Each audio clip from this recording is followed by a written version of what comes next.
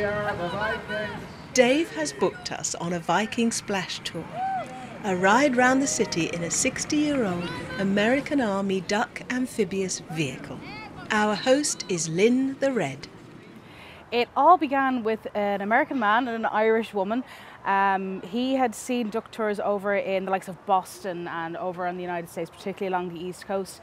And he figured with the Viking history in Dublin, this was the way to go. It was the only way to do a Viking tour of the city, was taking it by land and water. So got a few of these beasts into the city and started driving them around town, picked up straight away. Everybody loves it, it's a bit of fun. That little bit of history, a little bit of education in it as well. What were they intended for originally?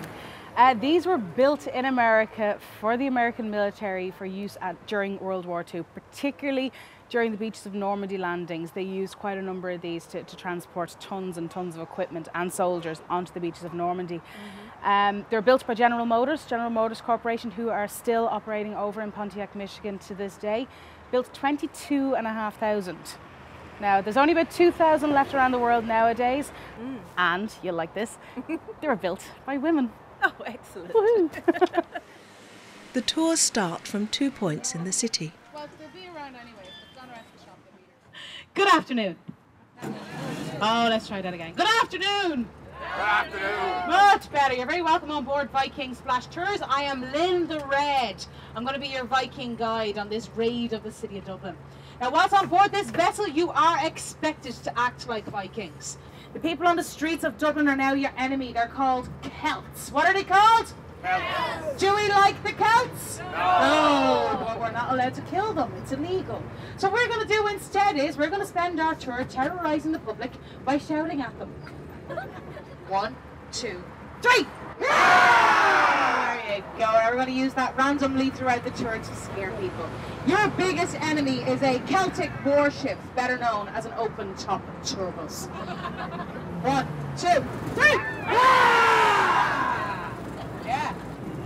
From the back of the cathedral down to the River Liffey, this area to your right-hand side is called Wood Quay. This is important. Wood Quay is where the Vikings lived. The one thing that is not true about Vikings, unfortunately, are the horns.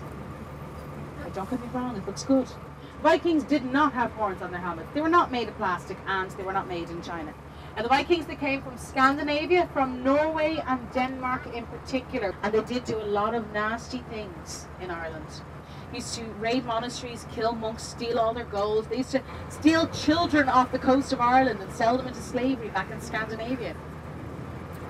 It's great, isn't it? Back in the good old days. What about the two guys on the left? Yeah? Yeah, right. 1, 2, 3! Good reaction. And again on the left, on the left, on the left. 1, 2, 3! It's like as if they're expecting us or something. Good night's entertainment to be had here on your left-hand side. The Arlington Hotel. Every night at the Arlington they have live Irish dancing and live Irish music. And halfway down O'Connell Street you're going to set your eyes upon the Spire of Light. Look at that! 120 metres tall. Whoa. It weighs 133 tons. Anybody know any of the nicknames for the Spire of Light? And keep it clean. The stiletto in the ghetto. The bowl in the hole. The pin in the bin, the stilts in the filter, the prod to God. Okay, Trinity College on your left-hand side, founded in the year 1592 by a famous English queen. The Shelburne Hotel on the left now. I often wonder if they're doing tours in Venice, saying there's a canal in Dublin called the Grand Canal. I do want to give you a little bit of a heads up, or rather a heads down. We're going to be going underneath an extremely low bridge. Duck! all right. We do fit. Okay, guys, we are going to sort you out with a few life jackets down here. Okay, you'll look ridiculous, but you'll also float. We're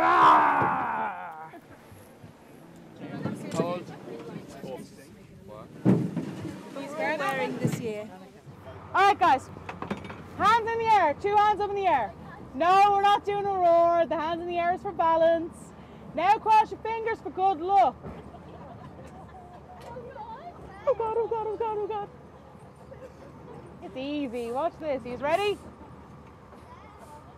The moment you've all been waiting for. We're going to take our 66-year-old 7.5-ton truck into the water. Here it goes.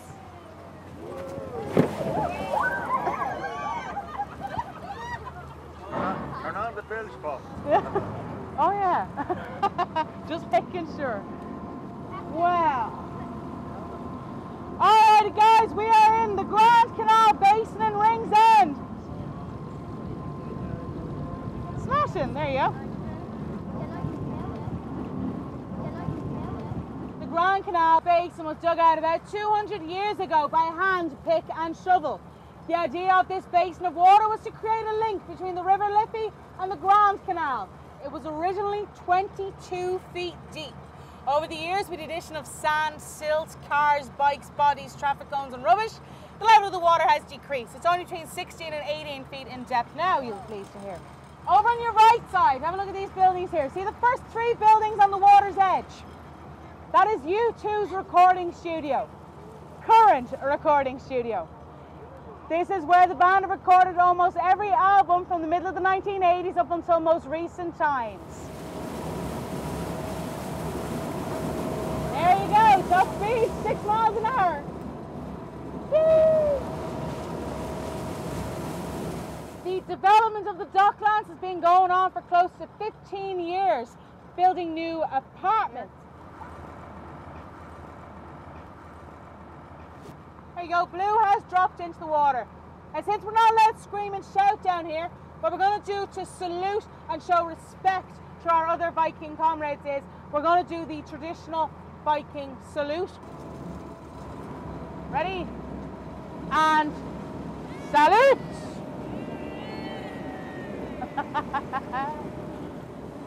There will be a bit of a bump when we hit the ramp, so hold on tight.